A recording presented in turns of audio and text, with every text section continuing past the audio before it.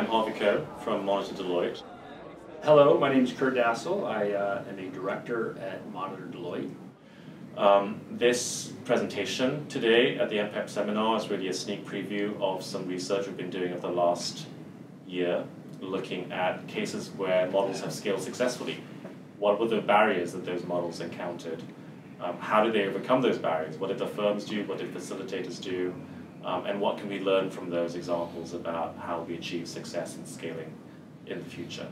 To set a little context, there's been a lot of excitement in the field about a thing that I think is a field we haven't quite settled on a name yet.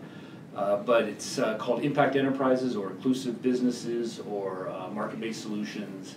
And it's an enterprise that is commercially viable, that serves the poor in some meaningful way, and is scalable. It can get to a sufficient size. But there's a legitimate question around, are these enterprises achieving the impact we really want them to have? Today we have a lot of impact investment money going after a small number of impact enterprises. And so the question is, do we have an impact bubble? And this is an important question because if we do, bubbles tend to burst, and they burst with unexpected and typically unpleasant consequences.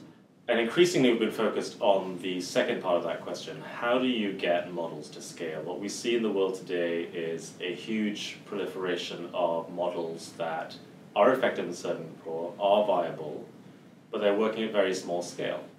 And because of this challenge, our team has been looking at how you scale these enterprises.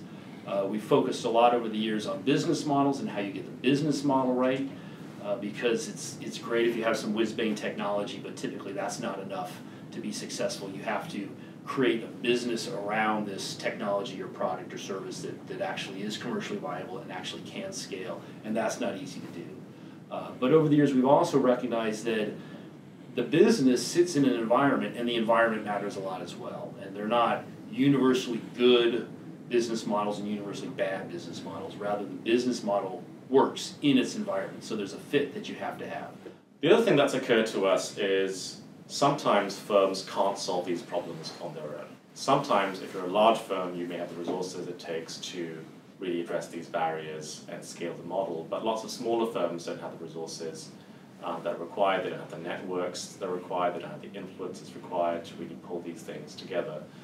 And so what we've noticed in our research is there's often a role for a market facilitator, normally a third party who's not one of the market participants, who comes in and helps unlock some of these barriers to scale, working with and alongside the firms. These could be donor agencies, they could be foundations, they could be non-profits on the ground, they could be governments working to address these problems and really unlock the challenge of scale. We'll be publishing our report at the end of March 2014, so today is really just a little trailer for that.